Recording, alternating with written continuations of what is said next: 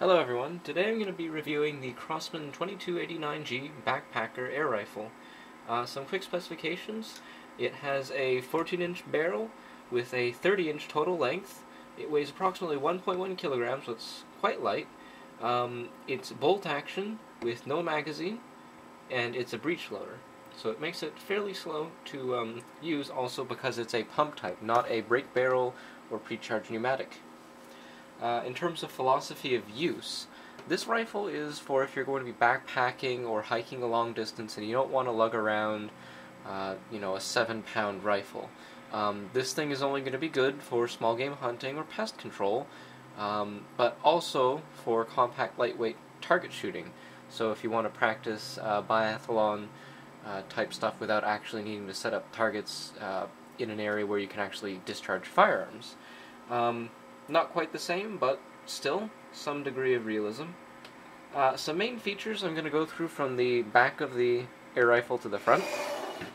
Starting from the back, this is a removable stock with pistol grip plates that you can get.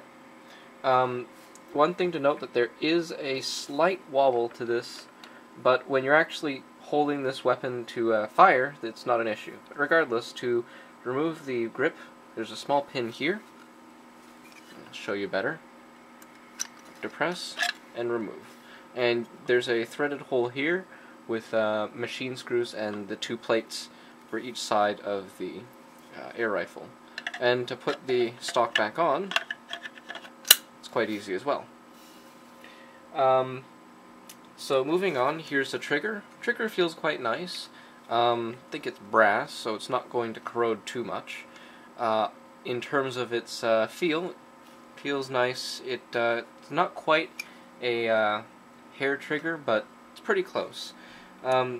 Safety is a plastic safety. It doesn't feel cheap. It actually feels quite nice, but it's not metal. The breech here itself is plastic. However, I have purchased the steel breech upgrade kit for this air rifle. Now, the main disadvantage to this the plastic breech is that you can see there's nothing to mount any sort of scope or optics on. With this steel breech kit, which cost me $50 approximately, you have a dovetail rail here. In addition, you get a slightly nicer bolt handle. And actually, more about the bolt itself. It's a brass bolt. Not much force to actually cock it, and you can actually uncock it like that. Regardless, quite nice feel to it. In terms of loading, you actually have to insert the pellets from this end. It is a breech loader.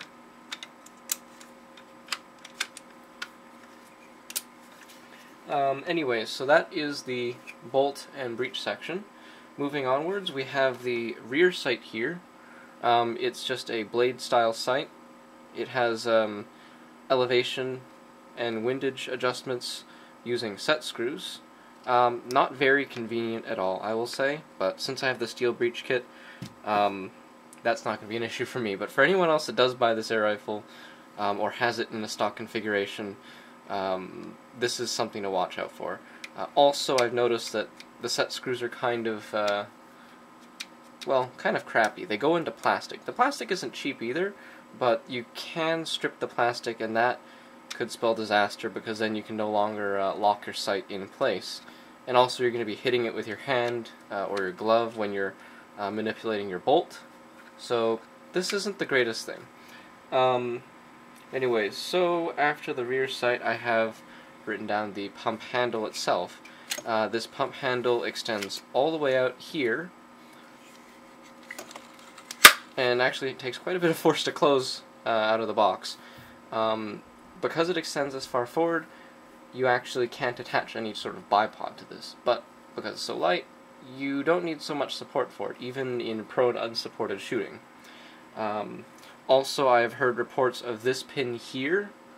I don't know if you can see that. Right here, loosening after lots of usage.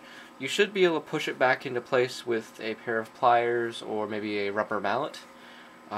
We'll see in a couple months whether or not this holds up.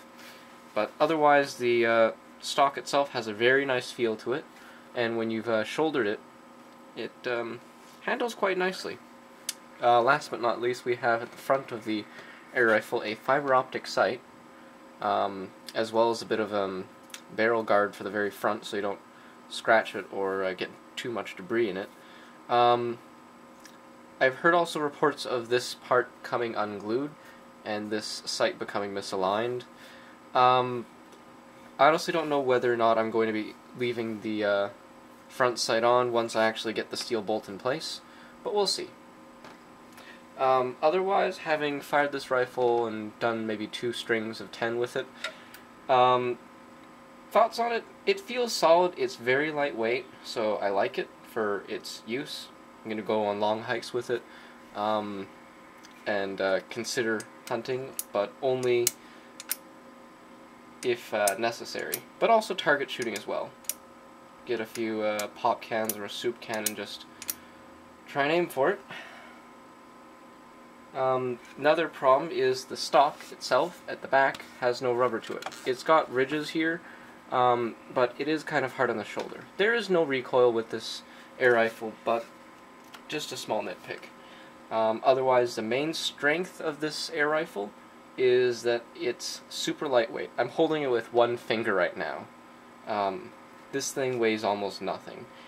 The main weakness or drawback to this is that it takes ages to pump up. You can put 10 pumps into this, and it's also a single action as well, so it takes quite a bit of time to reload for another shot. If you do hunt for small game with this, and well, if you unfortunately miss and only wound the animal, it's going to take you a long time to actually reload for another shot, and that would be quite inhumane to the animal, so personally this is its main drawback. But otherwise, for lightweight target shooting, and if you want to go on long hikes and target shoot that way, this is the air rifle for you. But pretty much this is my review on it.